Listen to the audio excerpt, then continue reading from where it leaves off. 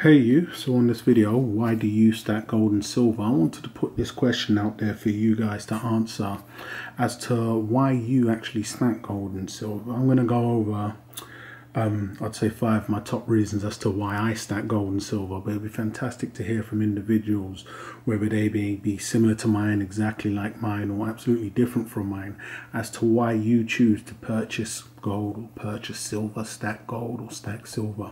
So this video here is just going to go over the reasons as to why I personally stack gold and silver and get some answers from you guys as to why you do it. So I would say reason number 1 as to why I stack gold and silver is going to be protection of my purchasing power. So hedge against inflation. I mean, nobody likes to know that they've, say for instance, $100, £100 sterling, euros, whatever, just a small example, and you know, later down the line, whether it be a month, a day, a year, 10 years down the line, that 100 is no longer 100, it's technically 75 or 80. I mean, we're talking about the dollar, I believe that's lost 95% of its purchasing power. So no one wants to know that that actually happened. Now, the way I see it, a lot of people would be livid, absolutely livid, if they put 100 in and then technically was only offered to take 70 or 80 back out. This is the way individuals see things. They see it really one-dimensional, whereas when you're losing your purchasing power, 100 is still 100. It just buys you a lot less. I think if people really had a deep understanding of that they was really being bamboozled, they'd be furious. But people don't see it that way. The way individuals see it, and I've noticed this from individuals I closely talk to, they just see it as if there's still 100 in there and they put 100 in, you know, 5-10 years ago, then nothing's happened. So this is why one of the reasons as to why I stack gold and silver, and that's because it's an absolute, well, some would argue not the best, but you know, there aren't many other things you can put into. Everything goes up and down, nothing's really stayed absolute. So you know, it is one of the best forms for a hedge against inflation and protecting your purchasing power, and that is one of the top reasons as to why I purchase and stack gold and silver. Now, the reason number 2 for me is going to be that it's a different form of saving outside of the banking system. So when you think about your own personal savings, there's only a few things you can do. I mean, once upon a time, the mattress was your best friend, but today you're led to believe, many actually believe, that it's mandatory to save within the banking system. You have to have your funds. They don't know no other way, and that's because the system's technically built like that. If you get a job, you know, cash in hand, for especially a high-paying job, is you're the odd one out. So, you know, they want to be paying you. They're not going to pay you in gold or silver, which would be fantastic, or even crypto. So it's always going to be some type of a bank transfer or a wire transfer, how you're going to be receiving your funds. So the system is technically rigged for individuals to not second guess it, but you don't have to use these forms of savings when we're talking about the banking system in general. Individuals are under the impression that you do, but you don't. But there isn't many other options unless you come down the gold and silver route. So I do see the benefits to the normal banking system. It does most definitely have benefits. People complain about going cashless when we technically are there. You know, it's very rare individuals are paying with cash nowadays. It's the convenience. But I would say I veer away from it when it comes to savings, just because of the crashes it has and how reckless the banks and the individuals running them can be with your money, and where you actually stand along the line of, should something go wrong, what do they owe you? Your money is not guaranteed within the same purchasing power.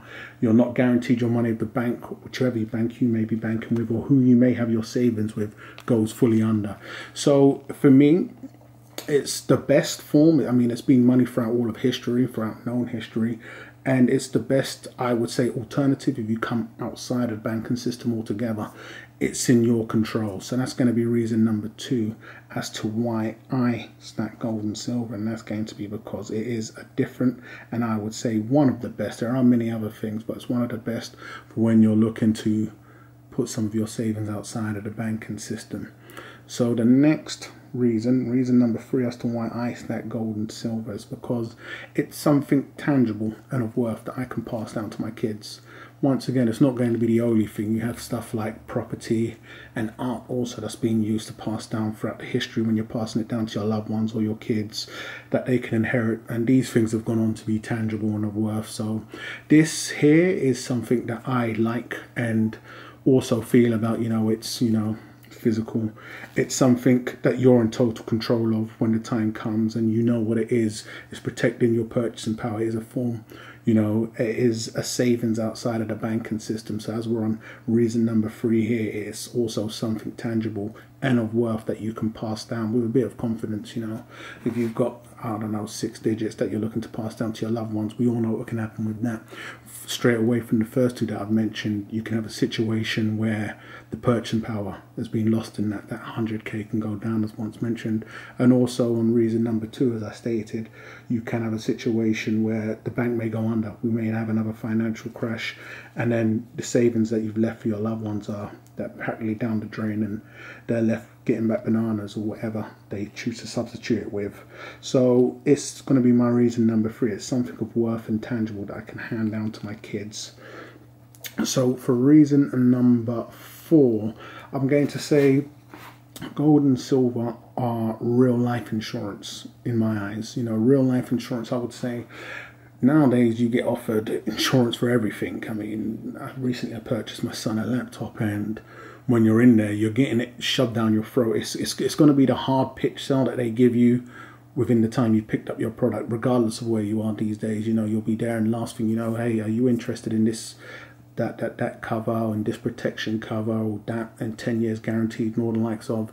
And it's got to the point where I literally need to push with both hands and scream no, but because they're trying their hardest to sell it to you. Now I'm very salty about that, because I've been screwed over a few times with these insurances. I've been told that cash out, it was damn near cover you. The item picked itself up and backflipped off the top floor and smashed into pieces, you would be covered. Come time to claim though, it's a different story. You don't get that same friendly service you got from the salesperson to start off with. You get the interrogation. Then you get nowadays we have individuals that send out a third-party inspection, and then you basically get told it's not covered, or it didn't cover that, and you're going to have to pay a fee.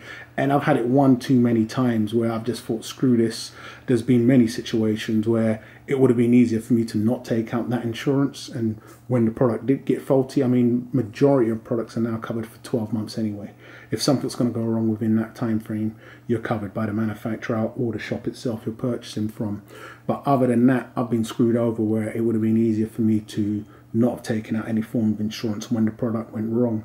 Either buy a new one or get it repaired and pay on the spot. So a lot of these insurances nowadays, whether it's life insurance and the likes of, which is still very good to take, can be very misleading. Getting it and paying for it on a monthly basis is one thing. When it's time to claim, you could be waiting for days, months. There's been longer periods that I've personally heard of. So when you have this here within your own physical arm's reach, should anything could go wrong, when I'm saying real life insurance, anything go wrong, from a financial crash to emergency operation, you need a new lung or whatever, anything within your own life and your loved ones' lives, you can reach out and grab this. You don't have to wait. You don't need to speak to robots on the phone. You don't have to go over hurdles. You have your emergency fund right there within your own control, and you're the number one boss of that. You control it. You don't need to be interrogated to make it feel like. I do understand individuals out there have abused this system, and that's why they've made it a lot harder for individuals to claim. But in the end of the day, they need to create a system where an individual that doesn't claim and abuse the system can also benefit from it. And if it's set up where they'll gladly take, but time for them to give, you then start getting the hurdles and the interrogation. It's not really worth it, especially if you can save and gain more by replacing the product when should it come faulty, or buying a new one. So with a lot of these kind of things, this was just straight up my street when it came to gold and silver. Any issues I've had, should they come about, any mishaps or unforeseen circumstances, I'm always confident and happy to know that I've got it within arm's reach. And that's going to be reason number 4 as to why I stack gold and silver. It's real life insurance, real for whoever the individual may be. Now, getting on to my last reason as to why I stack gold and silver it's going to be because I can. You know, I've done videos in the past where I've put out numbers, individuals, which I feel could be decent numbers for individuals to stack. And individuals have got back to me and mentioned that the average individual can't do that. It's unreasonable. And now I heard that. So when I say because I can, it's put out there that the average individual doesn't even have any forms of savings. You know, they had to call upon £100 or $100. They couldn't do it.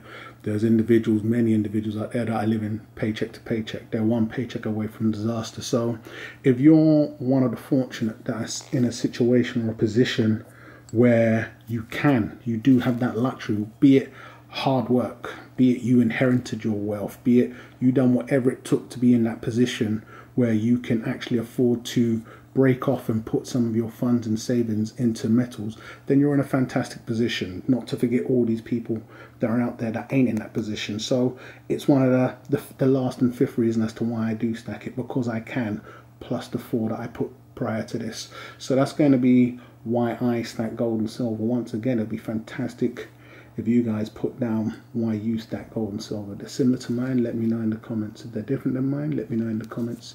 If you've got some totally different and want to put some reasons down, let me know in the comments. So hate or love it, guys. It'd be fantastic to know what you guys think of this video. Go ahead and subscribe if you haven't done so already, and I'll catch you guys on the rebound.